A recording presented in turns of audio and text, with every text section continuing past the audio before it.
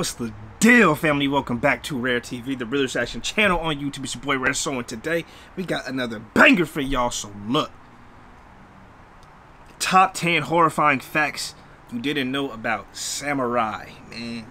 Top 10 facts horrifying facts you didn't know about samurai. Last time, I did the top 10 horrifying facts you didn't know about Maori warriors. So now we got samurai. I'm gonna guess Japanese samurai, obviously. Duh, but just samurai. I don't really got no history, or I don't really know much about samurai at all. Besides what they show you in movies, you know what I'm saying? But that's not really like educational or nothing like that.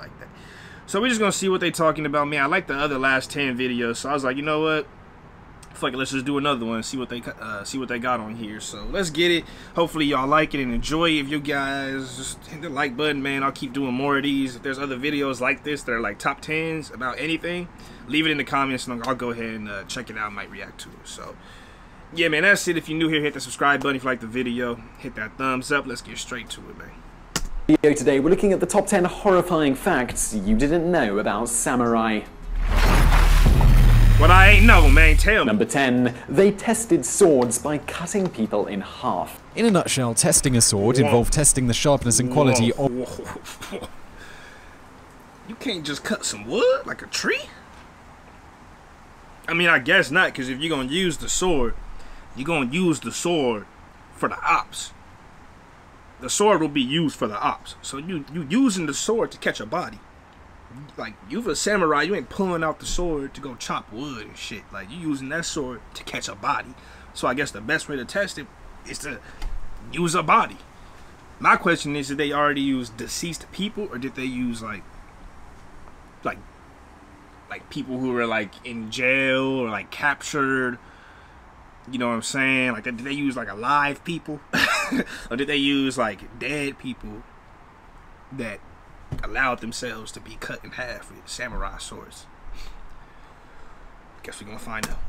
Of a blade on a straw mat, something you've no doubt seen replicated by innumerable overweight guys wearing fedoras on YouTube. Sometimes though, when the client purchasing the sword was particularly wealthy or of high enough social standing, the sword would be tested on a live, often screaming, condemned criminal. Okay, Depending on the severity of the crime, the committed could lose a limb or be cut completely in half. That's crazy. Number 9, samurai randomly murdered people for fun. During the tumultuous Sengoku period of Japanese history, there was an informal practice among samurai known as chushugiri, which roughly translates to crossroads killing.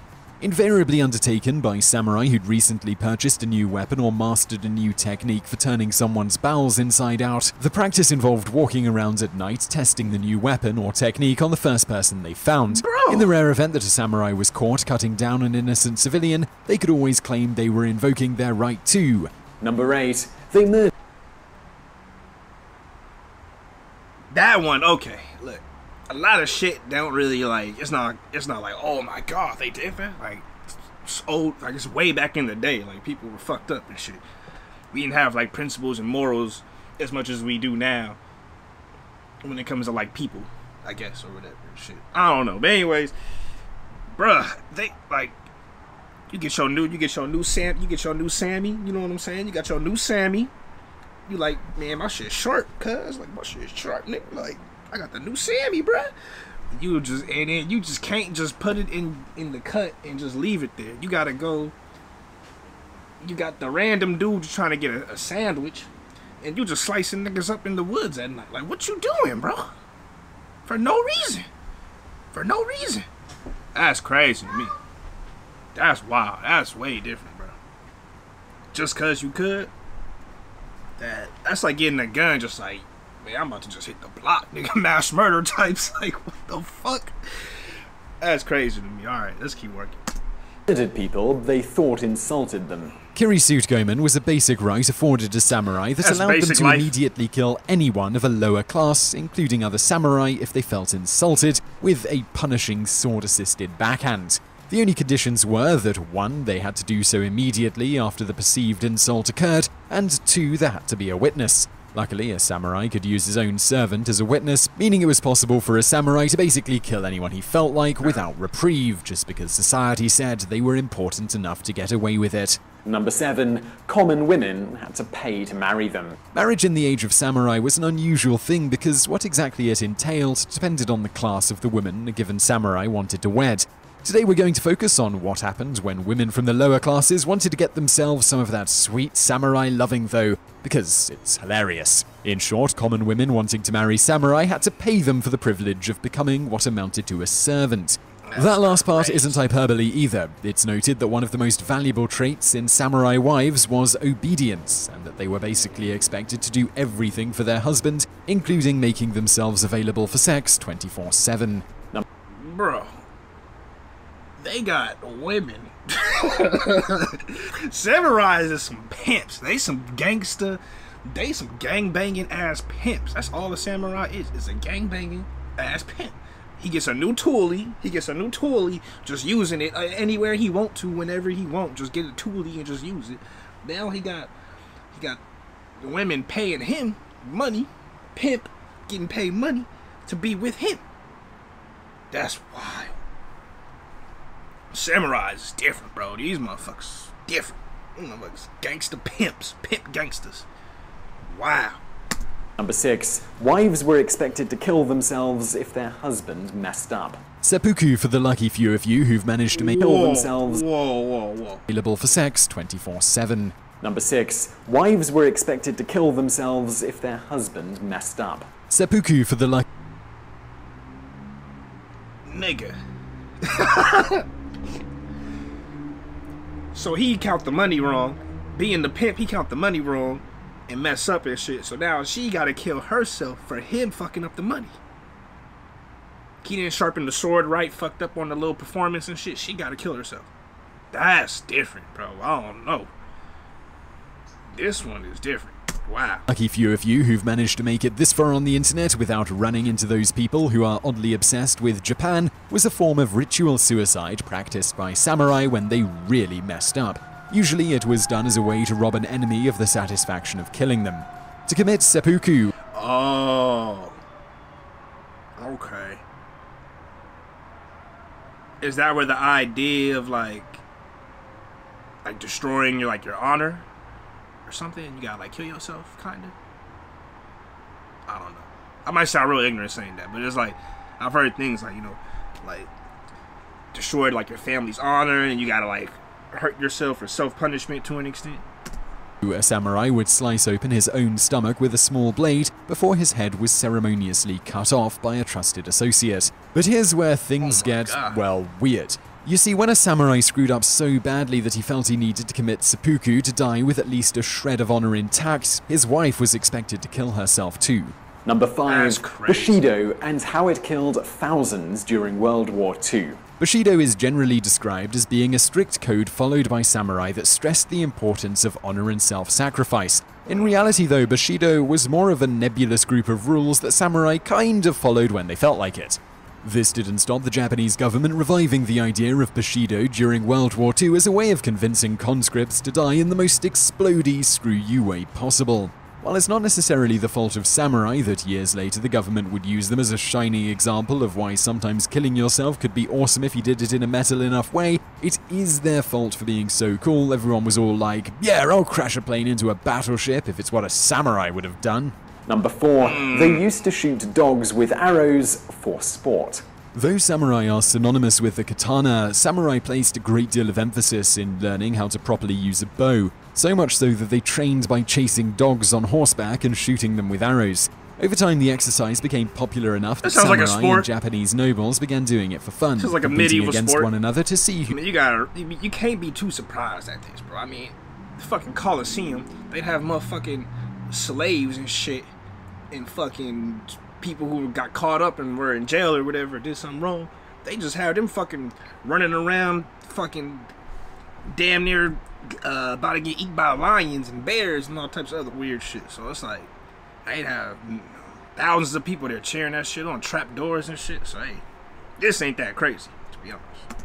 Who could preemptively annoy Peter the most. Just so this entry isn't totally depressing, we should mention that the arrows used were sometimes padded so that the dog wasn't killed, but this was less out of concern for the dog's well-being, and more so that the samurai shooting at them didn't have to go out and buy more if they were really good at it. Number 3. They used to have lots of sex with teenage boys. It may surprise you to learn that becoming a samurai involved having a surprising amount of sex with an old creepy man.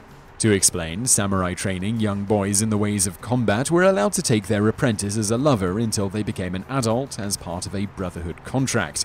Though it's noted that the samurai could only do this with the boy's express permission, anyone with a basic understanding of how consent works should be able to see how gross this is. Number 2. They refused...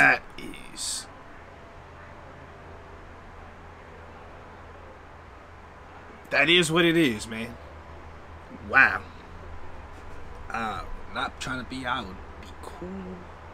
I would not try to be no samurai. That's what I gotta do? I was like, hey, that's cool, that's alright. That's not too bad.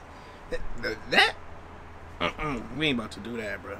That's what we not about to do, bro. I'm cool with killing people. I can kill anybody I want, whatever. I get a little sword and shit, I do it. I ain't about, to reintegrate into society because they felt they were above working. The idea of ronin, masterless samurai who become wandering swords for hire, has become almost as romanticized as the idea of the samurai what itself. you expect them? You expect them to think, you just told them that they could literally do anything they want. You basically told them you're a fucking demigod, you can do whatever the fuck you want, basically, and whatever the fuck, you can do anything you want. You can kill anybody. You can do whatever, really. Ain't nobody gonna say nothing to you. You just can't mess up. Come on, you expect them to go to work. I was like, you expect them to go to work after that? Come on, bro. Hell no, I'm a samurai. I'm gonna kill everybody in this job if I get mad. And as such, we felt like we should call them out for being awful people too. In short, if a samurai lost his master or otherwise dishonored himself, he'd become a ronin, which was roughly analogous with being a hobo. Despite being considered one of the lowest rungs of society, ronin still mostly acted like samurai, in that they treated everyone like crap and refused to work like normal people, considering it to be beneath them. Due to this, many ronin became bodyguards, mercenaries, and criminals, and earned their keep killing or robbing people for money. Number 1. The kabukimono. Like ronin, kabukimono... So, is that like Raiden? So he's like Raiden from... Because they said Ronin. So he's like Raiden from Mortal Kombat. So is Raiden Ronin? Yeah, bro, that's literally the same thing. That's literally Raiden, bro. Wow. So Raiden was a samurai who got exiled for wrongdoings, and he has electricity, okay? Robbing people for money. Makes sense. Number 1. The kabukimono. Like ronin, kabukimono were often masterless samurai who decided that being alive was a preferable alternative to letting someone cut their head off with a big sword. Unlike ronin though, they celebrated their new lease on life by being utterly fabulous. The kabukimono would dress in wildly flamboyant outfits in the most garish colors possible. When such an outfit couldn't be found, the kabukimono would settle for women's clothing. Kabukimono, as samurai with no masters and thus no responsibilities, spent most of their time actively making the world a worse place, engaging in activities that would make Master Betty proud, like beating random people in the street or fleeing from restaurants without paying. So I really hope you liked that video. If you did, please give us a like. From restaurants without paying. Kabukimonos is nuisances out here, man. So that was it. That was kind of crazy, bro. That was a little different, bro. That was a little different, man. But that was top 10 horrifying facts you didn't know about the samurai, man. Hopefully y'all liked it. If you did, go ahead and hit that like button, like I said. I'll catch you on the next one. Peace.